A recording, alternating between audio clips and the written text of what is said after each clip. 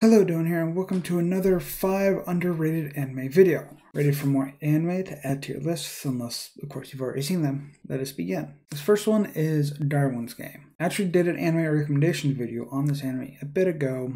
Go check it out if you want. I honestly don't know why people turned away from this anime. It was pretty good. From the suspense it gave, to the music, to the mystery of who is in control of this said app and the story. The fights are incredible. It's just a hell of a ride with such big character development for our main protagonist. Our next one is Death Parade. I feel this anime was missed by many people. It is very aesthetically pleasing. I just love colorful anime. Concept it gives for Purgatory is pretty fantastic. You meet all these different characters. Some you might think are good, but then their personal story is revealed, which shows you who they really are. The next one is Devil's Line. I believe this anime got skipped over by many people simply because they didn't even know about it. I'd like to call this anime the better version of Twilight, and I have done a video on the manga, which I ended up reading after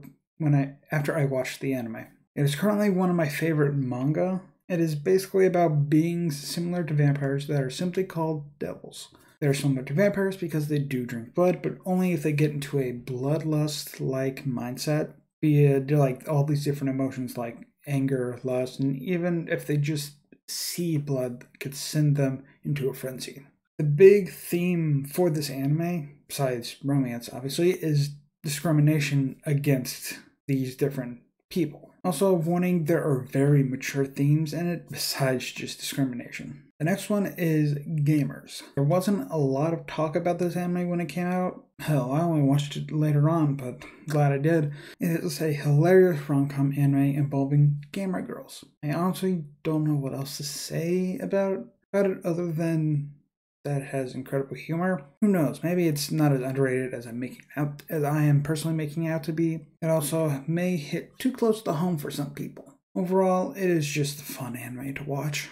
This final one for the video is Happy Sugar Life. I've done plenty of videos on this anime. I think there's at least 2. And it's the anime that has, in my opinion, the definition of what a yandere truly is. I love how it starts as like a bright, cheery, and colorful, but when our protagonist goes into her yandere mode, the colors get darker around her. It's like the whole world changes at that moment, and then she changes back to normal I should say, and the colors become bright and cheery again.